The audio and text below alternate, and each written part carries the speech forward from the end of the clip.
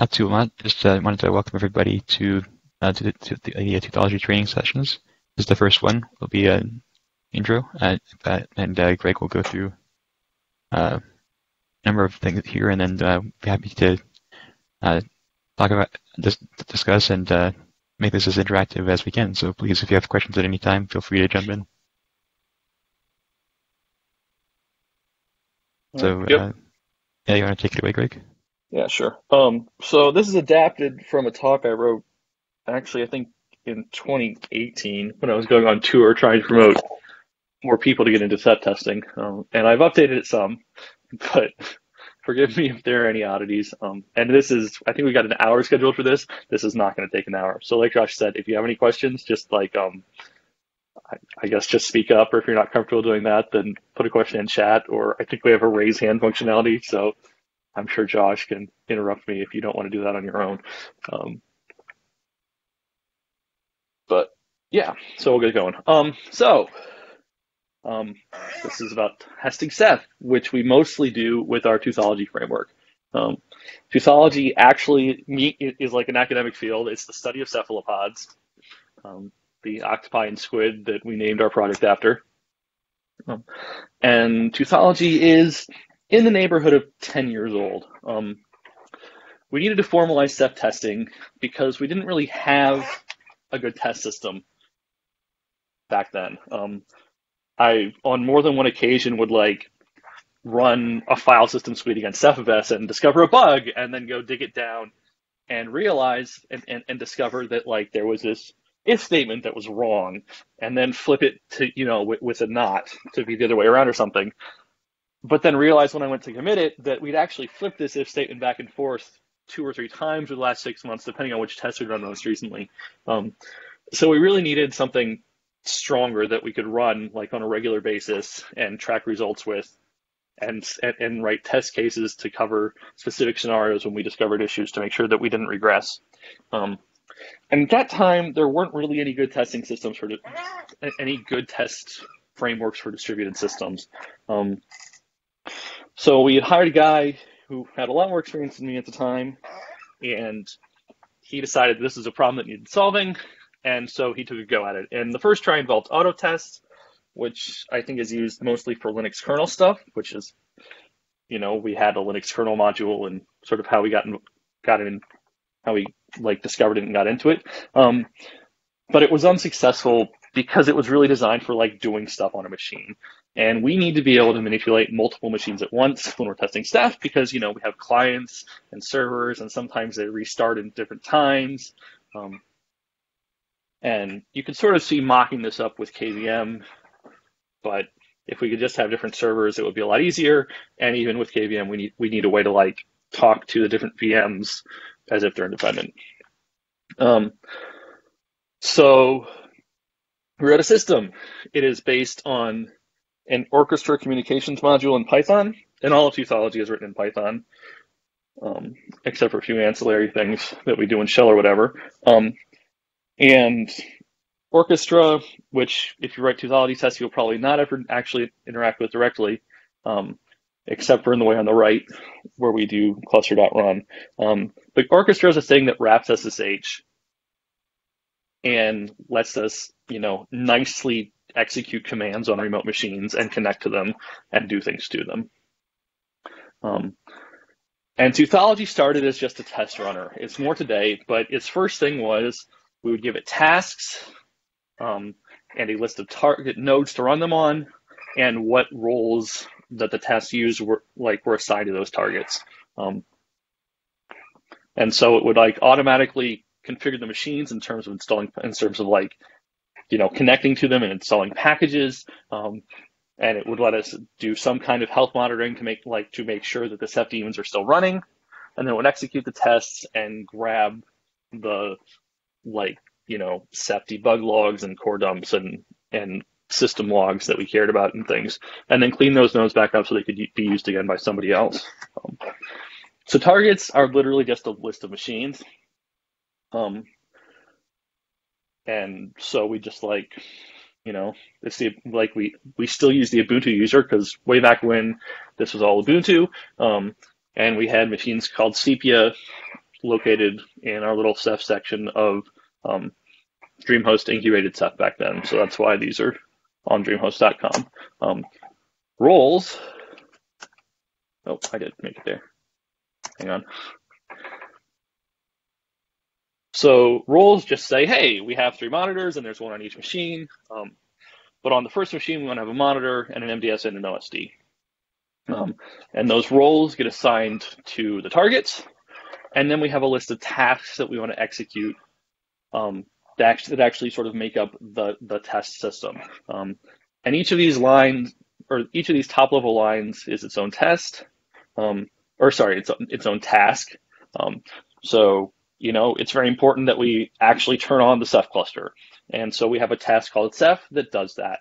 And the K-client task takes as a parameter this list of clients, in this case just the one, and mounts the kernel client on that machine against the previously created Ceph cluster. And then we have a task called work unit, which is for executing shell scripts, which we call work units, which are in the Ceph.git repository. And we're telling that work unit that we that we want to run it on all of the clients, and the work unit we want it to run is in the suites folder, and it's called dbench.shell. In Python technical terms, these tasks can be context managers. So the Ceph one, and what that means is that it's sort of broken up into an execution phase, and then it yields and lets other things happen. So the Ceph task, and then once you return control to that task, then it does its teardown. So the Ceph task turns on a Ceph cluster, and then it yields, and you get to do other things like mount a kernel client, which then yields, and then we can, in this case, run auto test, which I don't think exists anymore, and interactive, which is a test fragment that simply pauses execution so that you can go log into machines, and then you, I think, Control D it to say, all right, I'm done now, and then it returns. But then once control passes back to the kernel client, its teardown functionality is to unmount, and the Ceph tasks teardown functionality is to shut down a Ceph cluster. And this is, because, a Ceph cluster is a big running thing, and we want to clean up politely. In addition to it just being polite, we want to make sure that we shut down successfully and that we don't have bugs when Ceph programs shut down that cause crashes that make people unhappy and things like that. So Teuthology tests are defined in terms of YAML, and in particular, Teuthology is set up to be convenient because, as you saw before, we had the targets and the tasks and the roles, and those can all be individual little bits of incomplete YAML that the Teuthology system glues together into one complete test execution environment. So it's harder to do this today with the permissions we have set up, but you can just execute Teuthology directly with a list of fragments that are on your local machine and a location to archive them at. And those pieces get glued together into one file that looks something like this. This is a very simple one. They're a lot longer now, but this would still function at a basic level, where we say, hey, use these 3 machines, give them these sets of roles, and execute our tasks to run a test. And then when the test is done, you end up with a log folder that looks something like this, where we have our configuration that you started with, which is just the glued together bits of YAML, and then a remote folder which has logs from all of the machines, and a summary saying whether the test passed or not, and the log of the actual Teuthology execution with the debug and information logging that you put in the Python code itself. Now, of course, it's bad if you collide with other developers who are running tests. So Teuthology, we have a lock server that lets you grab machines and lock them for your own use, and then Teuthology won't give them out to other people or try and schedule things on them. And it's a simple call. You say, hey, I want to lock some servers. So Smithy is the machine type. we have a couple different machine types we'll talk about in a bit. And the Teuthology lock command just gives you back a list of targets, which you can conveniently pipe into a file and use as a targets.yaml. In addition to running tasks or running jobs directly from the command line on your own machine out to Teuthology or out to the lab, you can schedule things. And when you schedule things, that puts jobs into a beanstalk D queue at the moment, although we might be changing that in the future. And those jobs are just grabbed and executed. And then the results get stored, and you can get an email back if you want, if you included an email address when it's done, or you can just watch it. So that's the very, very simplest way to use Teuthology from a decade ago. It's not actually how we use it now, though, because combining all these fragments is kind of a pain and not scalable. So we have suites of Teuthology tests. Suites are in the sep.git folder in the QA/suites directory. And they're just a bunch of pieces of YAML fragments that we use to form complete jobs. As an example, if you list the Rados verify folder, you get back results that look something like this. This is listing a couple years ago, and it's pruned, so it'll be somewhat different, but it's sort of the basic idea. So at the top level of any given subsuite folder, so Rados is a whole suite and verify is a subsuite inside of it, and you can have arbitrarily nested subsuites if you want to specify, run smaller groups. But within any given folder, then we will run any files at the top level, get stuck together, and any folders will grab a piece out of them to combine into suites. And we'll do all the combinatorial combinations of those fragments that we can to get a whole thing. And the reason for that is because it makes it really easy to, for instance, say, hey, we have a new BlueStore allocator, or hey, we have this new option in that we've created in Rados, and we want to run all of our existing tests with it on and with it off. And so rather than have to go through and modify all of the tests, you can just create a new folder for BlueStore or a new folder for your particular option with a YAML fragment that has it on and a YAML fragment that has it off, and not have to worry about whether your coverage is good. You just know it's good. So when you run Teuthology Suite against the folder structure that looks like this, it will always include the ceph and rados.yaml files. And this clusters one is a special case we'll get back to. And then it'll say, okay, so we have this dthrash folder, and we have two YAMLs inside of it. But we're going to run with the default one first. We have this object store folder, and we'll grab the BlueStore bitmap.yaml, and in this task, we'll run mon recovery. And that's one job. But then, there's a whole bunch of other files. So we'll walk through it and we'll say, all right, we'll run the same configuration, but we'll run the Rados API tests fragment against it, and the Rados class all fragment against it. And then, hey, we've done all of those combinations with the original setup, so now we'll move on to a new object store configuration and schedule a mon recovery against it ad infinitum. There is one special thing. This plus is actually a file in the file system, and it's saying that rather than grabbing one file at a time, I just want you to use all of them and glue them together. And we do that for things like suites where a subsuite, has bits of information we want to add together and run on every single thing, but without changing them. So this fix2.yaml is actually a symlink to a YAML fragment we use in a lot of different places. So we don't want to modify that, but for these tests, we have a little bit of extra information we want. So we just help to glue it together. Does that make any sense to anybody? Can someone say they're okay with it? Yes, it's okay. Okay. If you have any questions on that, now's the time, because we're going to move on. Okay. So this is definitely no longer a complete set of suites, but we have a whole lot of different suites that cover a lot of different pieces of functionality against the Ceph code base. So, it's reasonably comprehensive. We also have this really interesting thing within the suites called thrashers. And if you've ever read about the Netflix Chaos Monkey, our thrashers are chaos monkeys.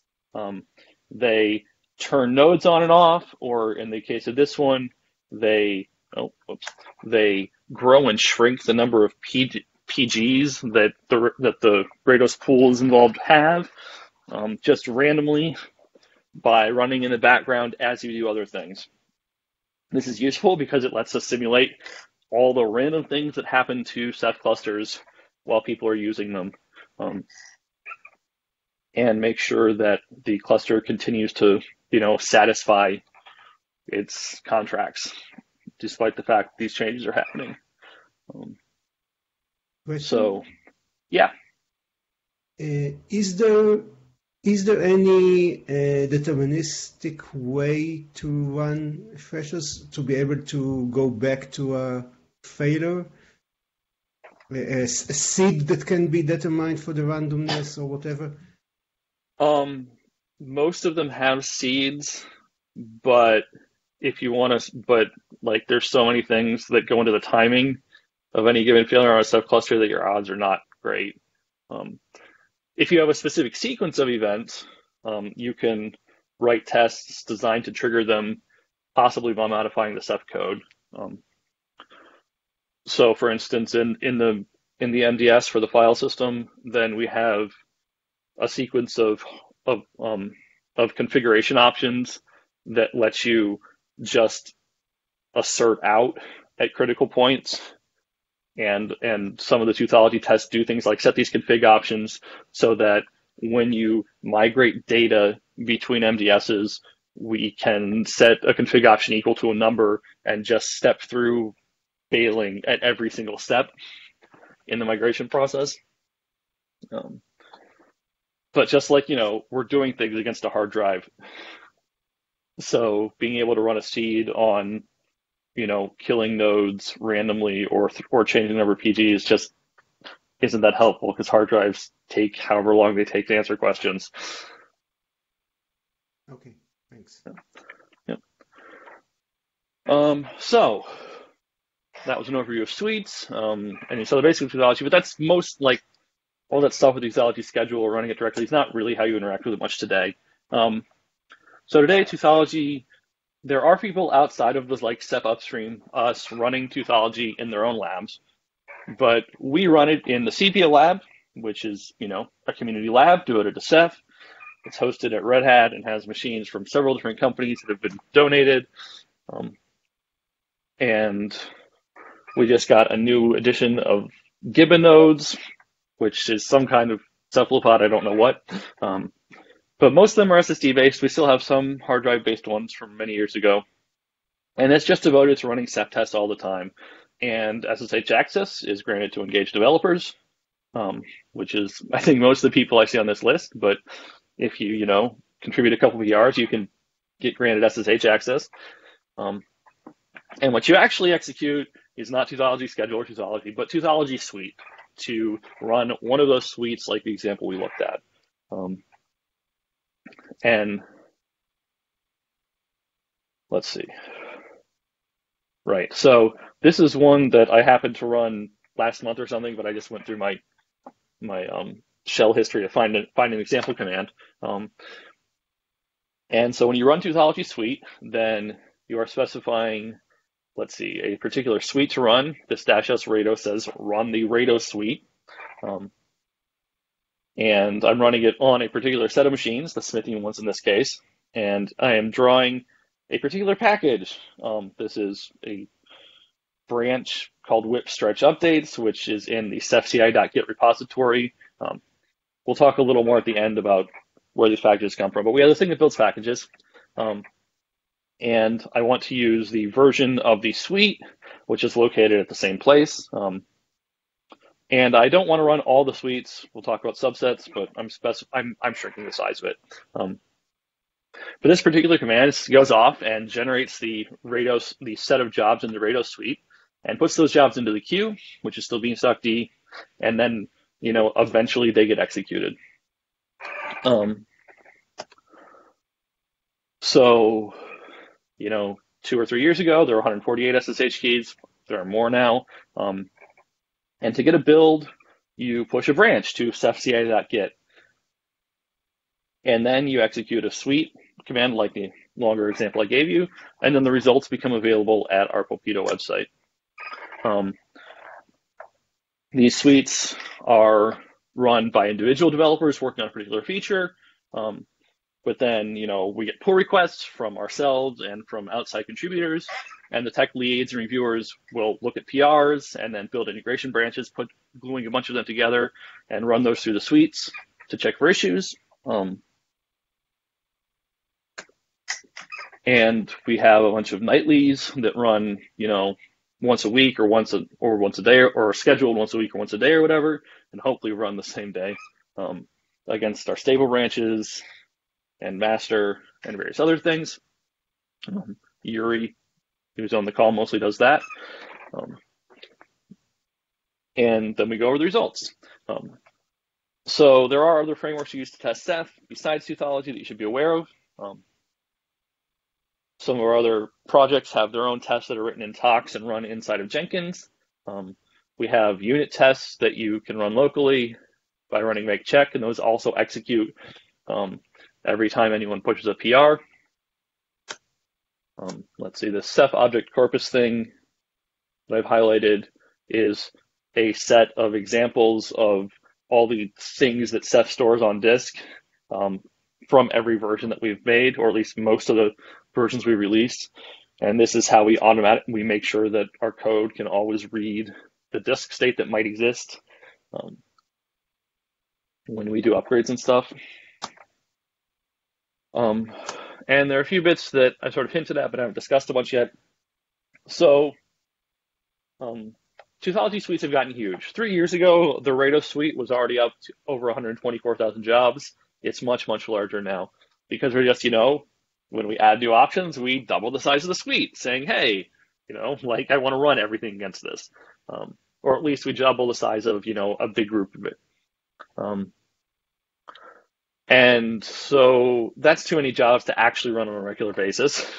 So there's this thing called subsets functionality. And when you run a subset, you specify a numerator is which number of the subset, and the denominator is how many subsets you're saying there will be. This is a lie. We don't actually run all 500 subsets against any given build, but we're saying if we assume that we had 500 subsets, and across that 500 we wanted to run every single combination of them, then just give me a subset that touches all of it, that uses all the YAML fragments in at least one test. But does not run literally all of them in every possible combination against each other. And then as time goes on, we can iterate this number, or we can iterate the numerator to step through and run different combinations.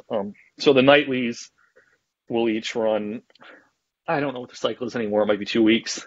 But the nightlies, run iterate through to eventually get all the combinations. And when you're building a branch, then you will change the numerator, or when you're building and testing a branch, then then you want to change the numerator every time you schedule a new run against new code or whatever, just to try and get all the possible coverage. But this still gives us a good subsample of the coverage. In addition to the subset, you can filter to specific pieces, like if you're making a blue store change. Well, no, that's not a good example. If you're making a change to the monitors, you might not care about specific things. So you can say, hey, I only want to test things that include this option. Or you can filter out specific sorts of jobs. The name of a test is actually just a concatenation of all the YAML fragment file names. And so this is a good way to leave specific things out. And then you can, if you have test failures, you can rerun to only hit those test failures in a new attempt. With Or the not a new same attempt. line, with the same command line, just adding the rerun? Mostly, yes. I've had it fail a few times, needed to go poke at things. Um, I think Yuri is probably the one you want to talk to if you have issues with it, but that's how it's supposed to work. Okay, thanks. Yeah, usually you can use a simpler command line just referring to the archive directory of the previous run and say rerun exactly what this run did. Ah, So if you actually want to run a test, you need to build the packages, which is not too hard. You push the branch to this fci.git repository, and then you wait for them to be built. And then you schedule the right suites against it. So again, here's a command I ran in my history. It's basically the same. It's what I showed you before, but I added a few more things. So first of all, I made the subset denominator very, very large because this produces in the neighborhood of like 450 tests now.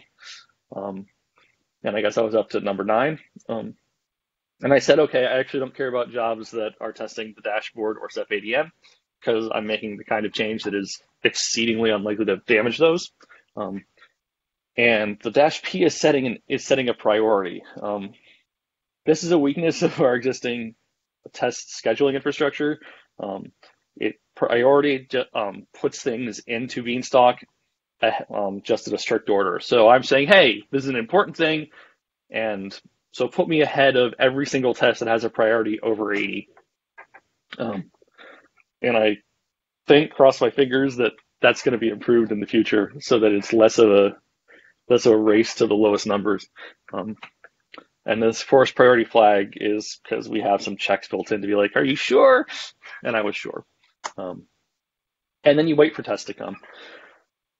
So I just wanted to go poke at a couple of websites to show you what I was referencing earlier, and then that's the end of my formal stuff.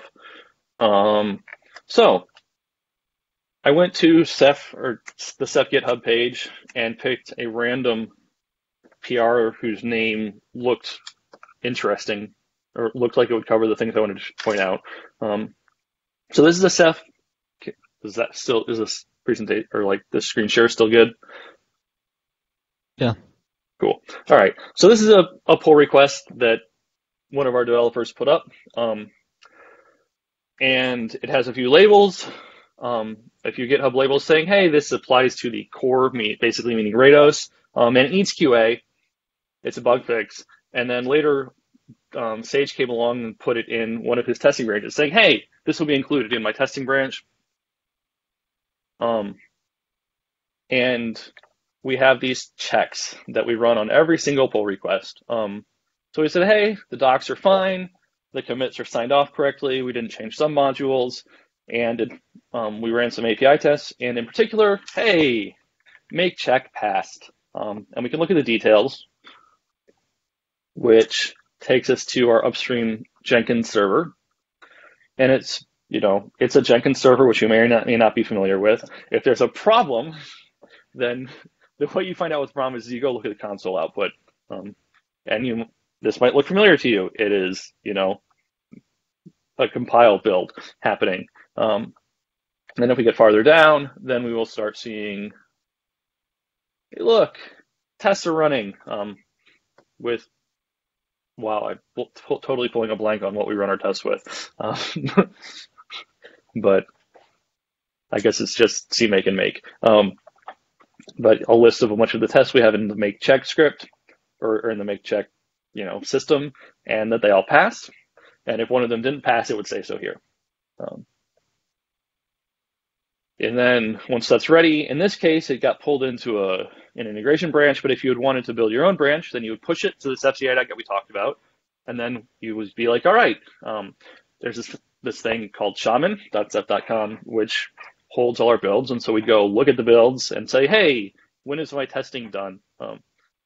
So Sage just pushed a couple more branches for testing. But he also pushed some last night that I happen to have seen were there, which are available now.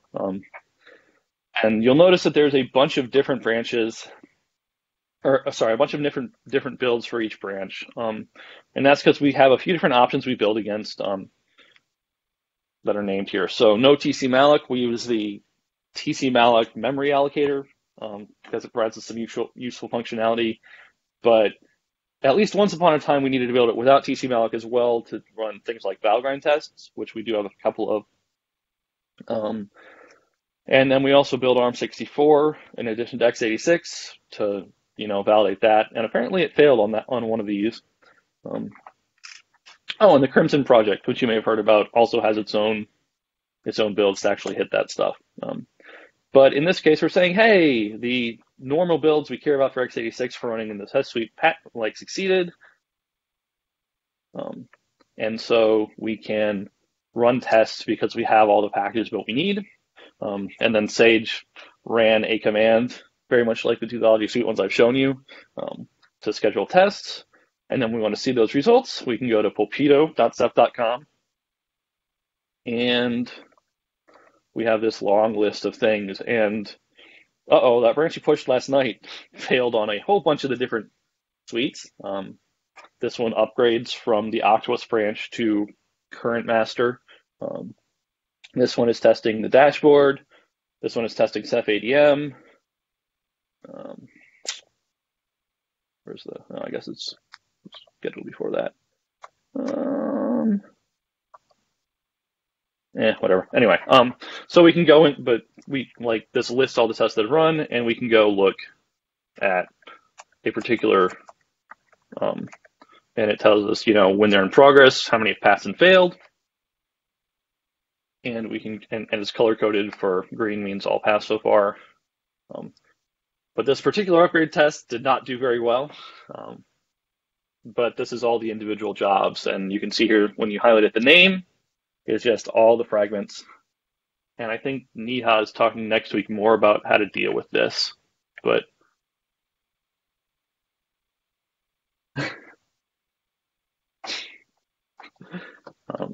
but that's sort of the basics of running Teuthology jobs or running Teuthology against Ceph and dealing with the results. So that's all I had. Any questions?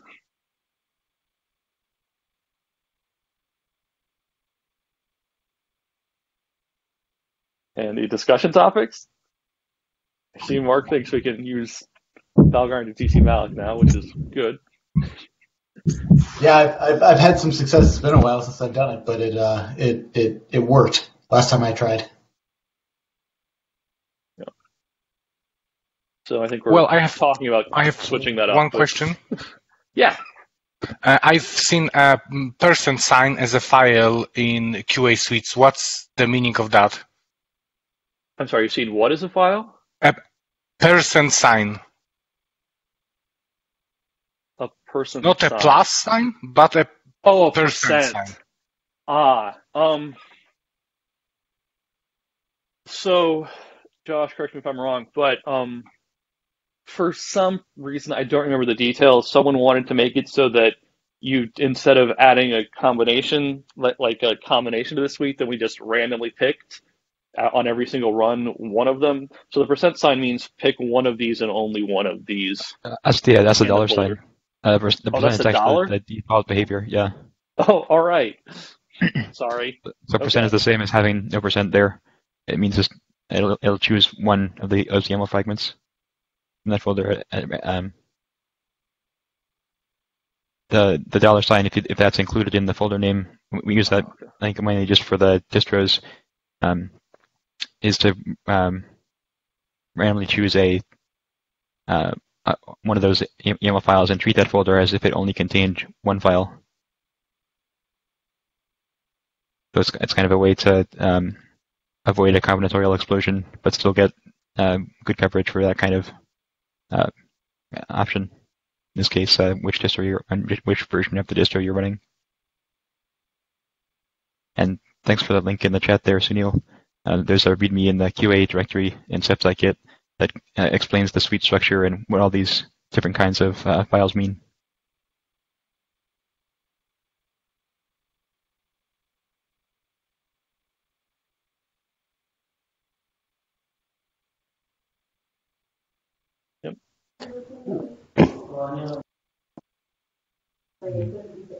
Greg, is there an option to do code coverage with the Teuthology runs? Yes. It doesn't work anymore. It worked Yeah. for maybe a couple of years, and it kind of bit rotted since then. It requires a special build to enable that kind of coverage tracking as well. Yeah.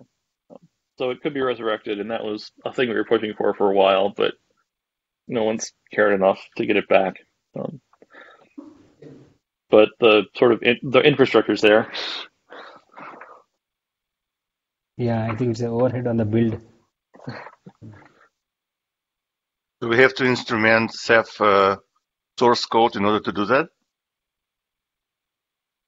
The compiler does that you for want you. it to be. But yeah. That's why you need the special build for the compiler instruments the code with the coverage information so that the runs can collect it afterwards. Is it a big deal? To do the build or to Do the build.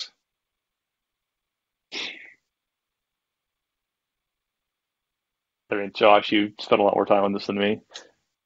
Yeah, it's not a tremendous deal to do an extra build. It's more whether the results would be helpful. At the time when we had it enabled, we didn't particularly find the results that useful. There were kind of clear areas that we were covering better than others, and at that time at least. And so it wasn't a very good guide for us to determine what we needed to test next, since we already knew there were kind of different areas that we could improve coverage on. I see. But it might be interesting to see what that looks like these days. Like Greg said, the infrastructure is kind of in place. It could be refreshed and made to work.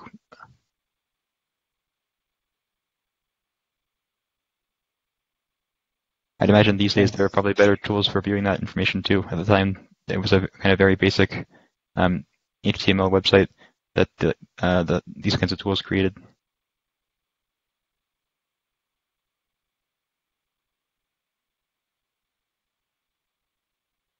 Thanks, Josh. One more question. Is there an option to plug in different IO loads and keep them running in between of the Teuthology tests? Sorry, to plug in different what and keep them running? IO or benchmark tools like cost bench. Yeah, I mean, we run all kinds of different ones, and they're mostly, actually, I guess it depends on which ones. So we have a bunch of our things where we run a load generator, usually not CosBench because we have our own specific things, but like CosBench I think is included in the RTW tests, where we will run some kind of benchmark or load generator as one of those context managers and then we do specific things to the cluster, like add nodes or like add OSDs or take them away, or run thrashers at the same time. That's what that mechanism is for.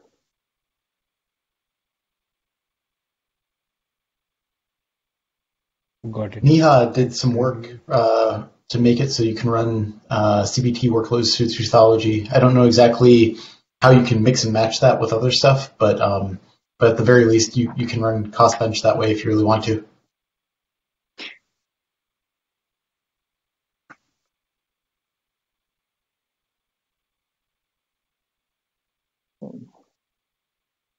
Mark, do you want to explain what CBT is for anybody who isn't aware?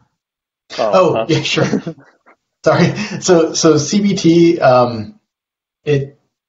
I guess the best way to describe it is it's sort of like a cross between VStart and Teuthology. Not as good at either at what they are sort of designed for, but kind of like a light version of and mix of both. Sort of, it can run benchmarks and then mix and match different options for different benchmark options and iterate through tests that way. I don't think we use most of that with the wrapper in Teuthology. Instead, we use Teuthology's ability to schedule tests, and it just basically passes a single configuration onto CBT. So in this case, for Teuthology, CBT is just kind of like a glorified wrapper around FIO or around CostBench or something else. But they share. Mark, it literally stands for Ceph Benchmark Tool, right? Yes, exactly. Yeah. Yep. So there's some overlap between what Teuthology does and what CBT does. But CBT is very much like just it's much stupider than what Teuthology is. So in this case, like for Teuthology, it just basically you use Teuthology to specify all the different kind of parameters that you want, and it passes those individually along to CBT, which then passes them along to whatever benchmarks CBT supports, which are like CosBench, HSBench, FIO, RadiosBench, that kind of thing.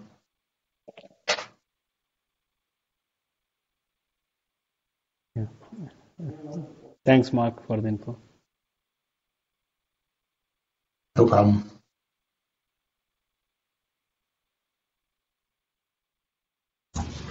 So, Greg, since we have a little bit of time left, I would suggest, unless we're planning to do this in a different Teuthology tutorial, maybe looking at a particular jobs YAML and just briefly going over that.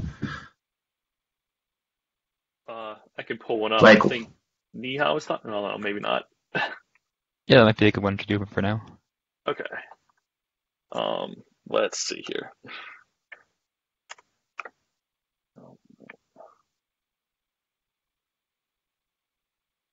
Let's see. Can you still see this, or did switching windows on a break? we can see it, but the text is small. Yeah. That's good. Let's see.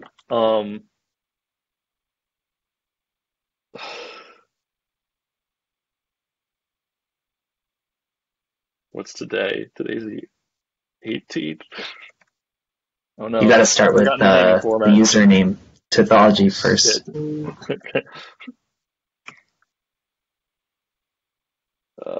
Let's see here. Give me something. Sure, 15 sounds great.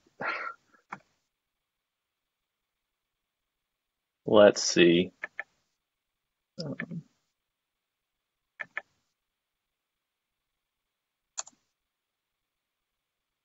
All right, so here's a smoke suite which ran in the past, and that's not quite enough. And we can look at the summary and say, "Hey, stuff passed. Hooray!" But in particular, looking at a specific job. Let's see. So we had the original configuration. And so the archive path is the folder we're in, saying, hey, here's where I want you to put the files when the job's done. We're running against master branch. The description is the names of all the specific files and within the folders.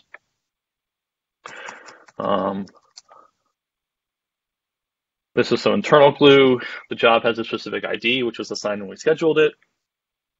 We want to run the distro kernel. Log rotate is literally log rotate, and we're setting file size thresholds for when that happens. The log rotate is going to be a task that runs, or no, sorry, I think runs inside of the Ceph task, but there's a configuration for it. We're running on Smithy. The suite had a name. We want to kill the job when there's an error so that it doesn't take up machine time. The OpenStack stuff is basically unused now, but we have the capability to run inside of OpenStack clouds, and this is telling it what we need out of the machines for that, or out of the VMs for that to work. This particular job ran against RHEL 8.3, and this overrides thing is a way of gluing together YAML fragments that had different configuration options. But like if we have a sort of base configuration and then a specific test we want to run with a different one, we can put overrides in it. So we're saying, hey, actually I have no idea what the admin socket one is for, but the Ceph config here is literally just the Ceph config options. The log options here, so when a test runs, one of the things we do to validate that it's succeeded is scan through and look for error messages in the central log that the monitors generate and feed out. But we ignore certain kinds of errors and certain kinds of tests. Like when you're running thrashing, you don't care about errors that say, hey, like OSDs aren't down, because we're like, yes, that's the whole point. We killed a bunch of OSDs. Some of the tests still maybe use ceph deploy or ceph Ansible, so those have configurations. Let's see, hang on. I gotta go look at this. Oh yeah, I guess this one was in fact a ceph deploy test. Really? Anyway, and we're running thrash OSDs and work units, apparently. No, there we go. That's the actual test run. There we go. But this is all configuration for if we happen to run those. Sorry, and the owner in this case is a scheduled nightly job, but it could also be scheduled Greg F at wherever. The scheduled indicates that you ran Teuthology Suite, and then it's actually just the username and the machine that it's on. This nightly was run at priority 71 for some reason. It's on 3 machines, two of which run servers and one of which runs the client. It's running the Smoke Suite against the master branch. We cloned the suite. That's not that interesting. But here, okay, so when it was started, then we managed to select 3 machines for it. We ran and then finally here we have the task list. So we ran the install task, which installs a bunch of packages. We ran the ceph task. We ran the ceph fuse task, which since it doesn't have any specific config, would have mounted it on every client role. And then we ran the blogbench.shell. So it's a work unit, but it's invoking a load generator and benchmarker called blogbench. And then that was it in terms of the tasks. So this would run when it finished. Then we would go back to ceph fuse, which would unmount, and then we'd go back to ceph, which would shut down the cluster, and then we'd do cleanup, remove the packages. So that's the configuration that it would have used. There's a one with even more internal stuff in it in the actual config.yaml file. And then if you go look at the teuthology.log, we'll see first of all it reproduces the configuration, and then starts telling you things like, hey, we turned on, we are checking the packages, we're checking our locks, and then here's that orchestra Python module we talked about, and it's doing a bunch of installation stuff. What do I actually want to look for here? And then, we would run more of the tasks, but eventually you get to the work unit task, and so it pulls down the work units and makes a directory, and we eventually starts doing stuff. So this is actual output from from running it that the remote machine is giving us back. But we're actually building the blogbench test, I guess on the clients. It's been a while since I looked at that one.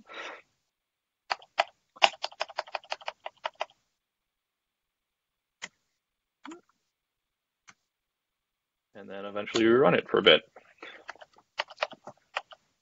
So that's a particular job. Hyperfast tour through looking at suite results. Yeah, I guess one that you can see in the log is each time you can see every time a task starts and stops. You can see what Teuthology will say running ceph or running this task. In particular, running task is the phrase it uses. There's a bunch of internal things that it does at first before it gets to the tasks in your configuration. And then during teardown, it'll say unwinding task. We're running the cleanup phase of that.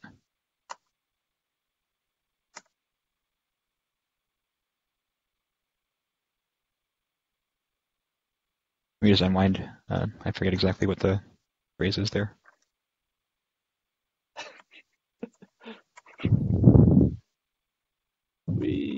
Apparently it's not. It's Okay. capital U.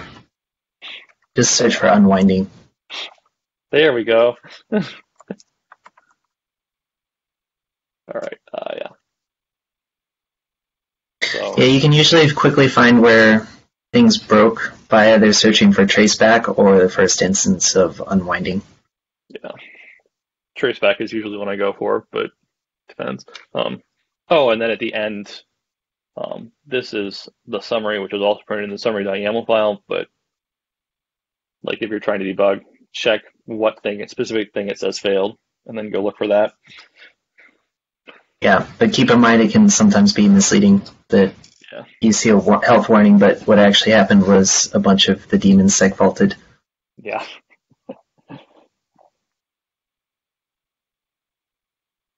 And just to add on to the YAMLs or the configuration that we were going over,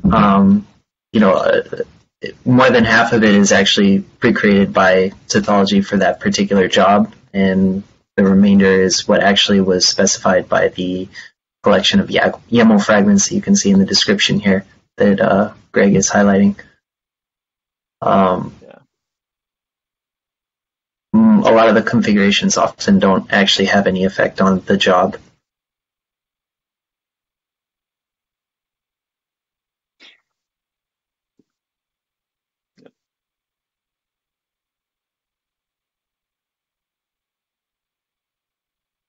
Maybe would it be helpful to look at the smoke suite here and look at those YAML files to see how they were put together? Yeah. Hang on. I gotta figure out where the fastest way. Oh, I probably just have it in my home folder, don't I? Oh no, I've never run it. Hang on. Did this say where it's cloned it to? I feel like it must have, but I don't remember where. Oh, do you remember where this is going to be located, Josh? Search for /QA.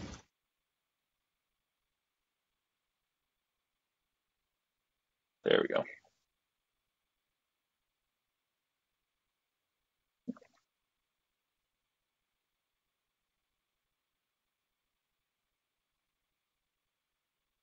Okay. Yes. So, excellent.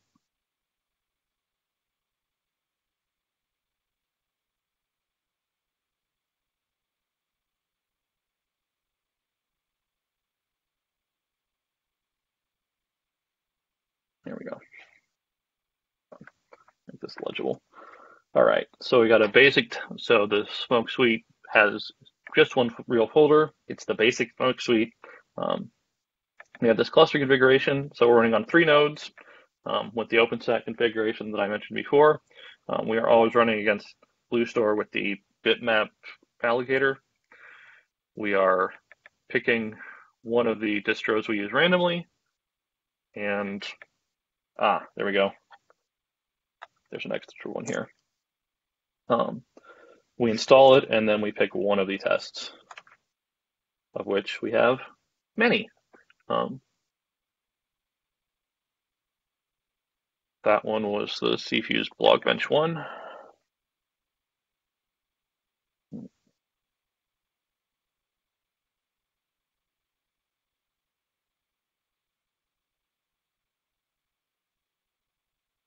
Which just consists of a list of tasks which are run Ceph. This is actually outdated now because this would have been a configuration for file store, I think. But so it's just the run Ceph, run Ceph Fuse, and run the BlogBench work unit was all that was required to specify that particular suite. And then all the rest of it, when we generated this, was predefined from the existing this bit, which is basically copied from the sort of standard, it's just sort of it's just part of the infrastructure we have for this is what a basic suite will look like.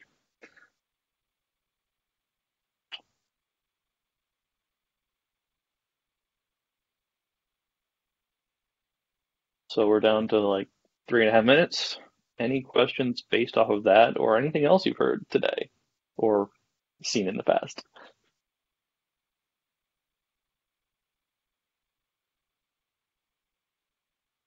I just want to add to this that we have a sort of common conventions for how we lay out the suites. As you can see, there's a task directory, but you don't actually have to put all of the tasks in that directory. Sometimes there's located elsewhere.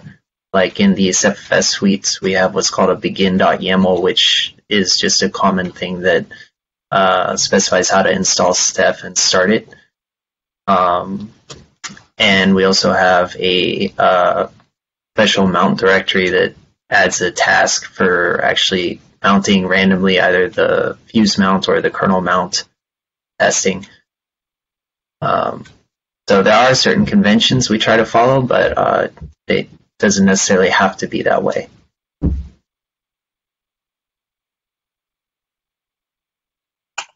Look, it's a begin YAML. Yeah. We got, for instance, a bunch of extra packages that a bunch of the file system stuff needs. Yep. That we asked to get installed. Yep.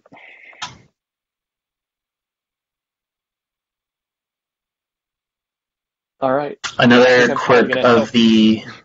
Yeah, sorry, just speaking of one of the reasons why it's called begin.yaml is actually something I don't think we mentioned was the YAMLs are actually loaded in alphabetical order. So the order of the tasks actually matter, and one of the ways you can control the order in which the tasks are put in the YAML array is by using alphabetically sorting the YAMLs. So begin would of course be first because it's letter B. Yeah, or a bunch of them. I don't remember where offhand, but a bunch of the suites have just numerically specify the folders to the upgrades just do that. Yeah. Like the smoke suite that we were just looking at, the install task began with a 0, and that was to control having it be at the beginning of the task array rather than after the actual work unit.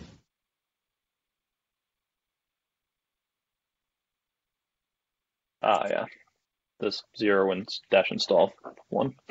A bunch of the bigger ones, though, will have, tasks and work units and stuff, and these, just every folder name will be prefixed with 0 - whatever 1 -.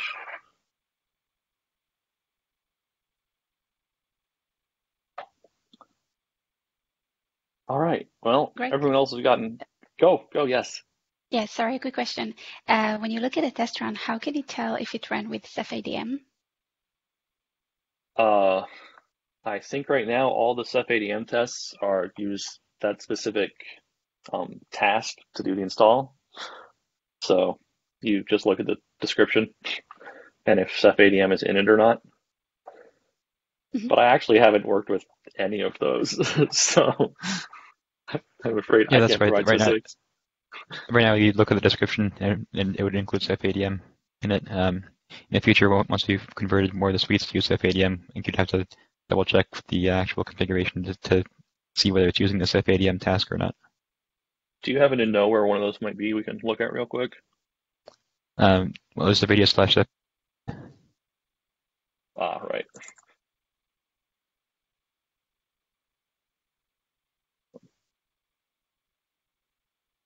Oh, let's see here. You can look at the smoke suite there.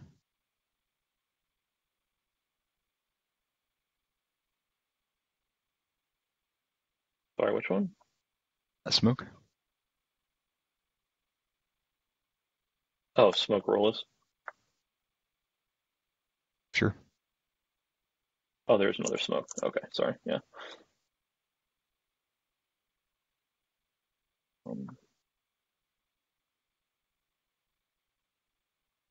Let's start. Hey, it is. There we go. So one of the tasks is Ceph ADM. Awesome, thanks.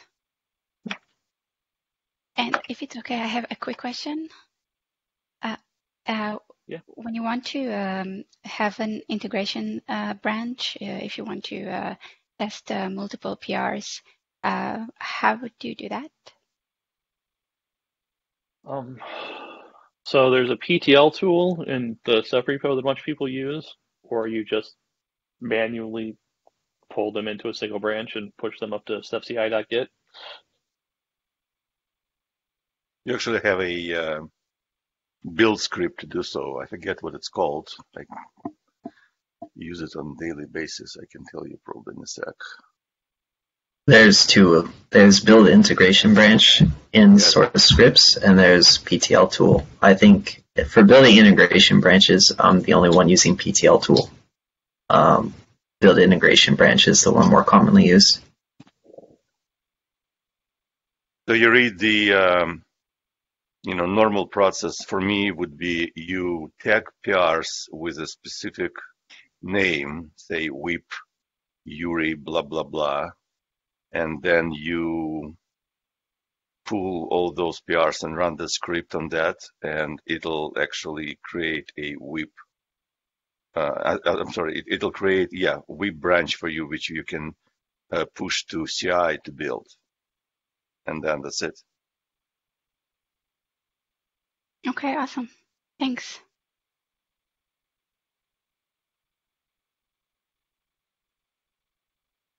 Any final questions?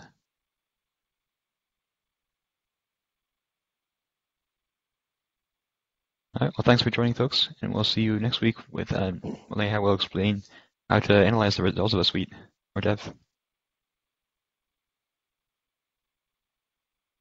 And now it's time for the forums meeting. So if you're here for that, stick around. Oh wow, this is the same. Thanks, everyone. Same link. Sorry for running over.